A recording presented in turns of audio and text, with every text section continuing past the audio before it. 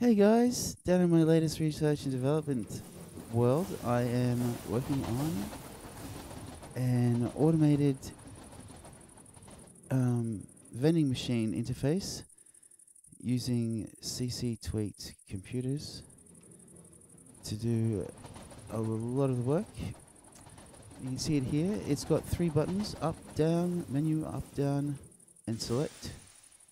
I can click on them and I can select, go through the different menus.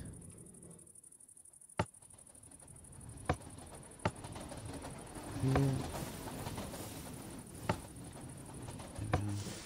And eventually complete an order and have an item delivered from the vending machine.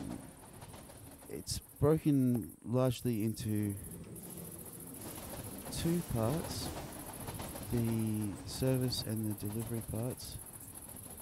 I'm using some funky stuff here to transmit the button presses to this neat little bit of redstone logic to get a specific strength signal back into my computer so that I can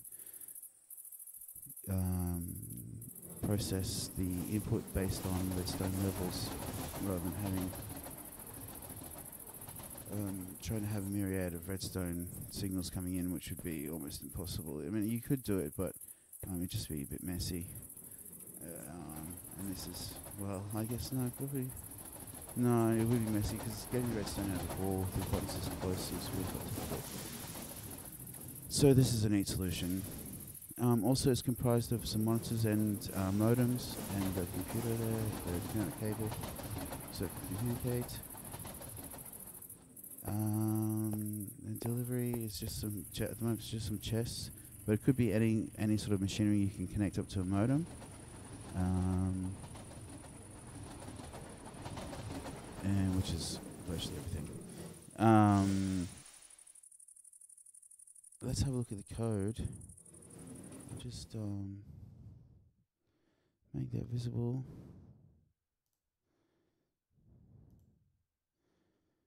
There it is.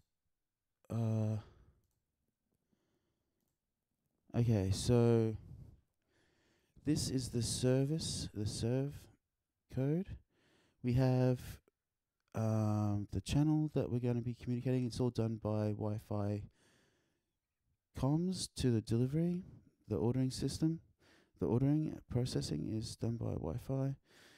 We have some information about the orders that are placed, information about how the menus are navigated. Here's the menu definitions.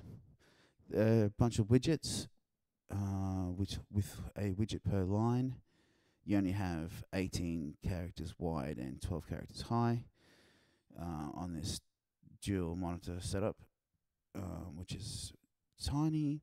You can make this text half that size, but it's very hard to read. Anyway, so a bunch of widgets with arguments for buttons. So basically it's text, blank, item, and button type widgets with some arguments to tell them what to do. So for example, the buttons have the label, the group, and a custom value and flags, whereas the items just have the group and the custom value. That's all the definitions there for each page of the menu. I'm talking about certain lists of things. So here's some lists of things. Some 4 declarations. Display the menu. Display the menu. Custom buttons. Button customizations. Navigations. Navigating the menu. Up. Also navigating menus. So there's a stack you can go to the next menu, navigate to the next menu, and then go back with a back button to the previous menu. So there's a stack. Select an item, widget on the menu, a button. Select a button. Select a page. Reset to navigation. Here's all the code that handle this particular scenario. So there's generic code above, and this particular scenario where we are delivering signs. We are requesting a sign and getting a sign of different colors and materials.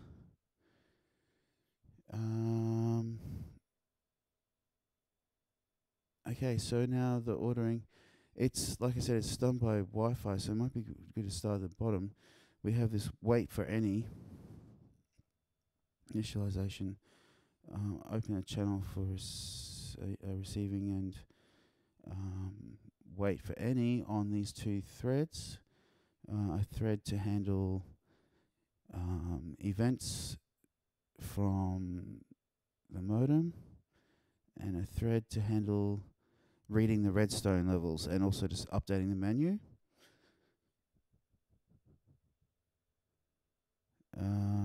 There's some handling an error, so we get messages about failed orders. Failed orders are displayed in a list on the screen. Okay, that's it. Now the delivery code. This is not really complete yet, and this is the code that's most going to change. We got the communication stuff. We got how we get things and put things from a failure message. Decode our order. So we get a message and we decode it. We start at the bottom here. Thread comms. We're going to do check for a message over and over again. When we get a message, we decode it into order number and order details, and we supply that order if possible. Otherwise, we report an error.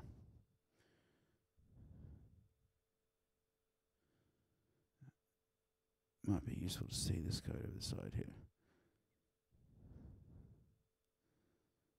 That's standard, that's boilerplate code there. Okay, so that is all pretty complicated. Let's what's called it? We've already got a red wood sign and a blue canvas sign. Let's get a red canvas sign. So we need to modify our order. We need to select our type.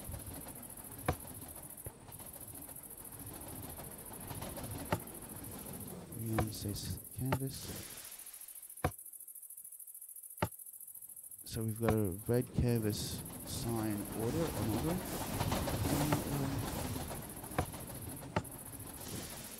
Order number 105. And we have it. There we have it, a red canvas sign.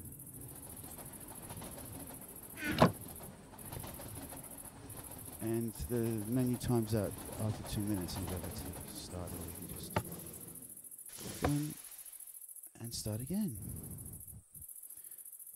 That's all. Thanks for watching.